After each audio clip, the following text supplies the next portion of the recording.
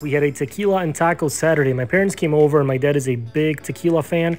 So I brought out some bottles and decided to make some fish tacos. I used this beautiful piece of salmon from Salmon and Sable, seasoned it up with meat church Honey Hog, and it went on the egg at 300 degrees indirect heat for about 25 minutes or so. I used hardcore carnivore butcher paper just to make it easier to put it on and take it off the grill and help it hold its shape.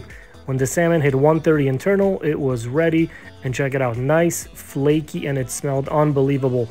For the tacos, I went with salmon, mango salsa, red cabbage slaw, and these tacos looked and smelled unbelievable. My dad absolutely loved them.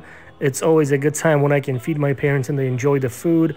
We washed it all down with a little Don Julio 1942, which my dad was a big fan of. Overall, a very good Saturday. Cheers, guys.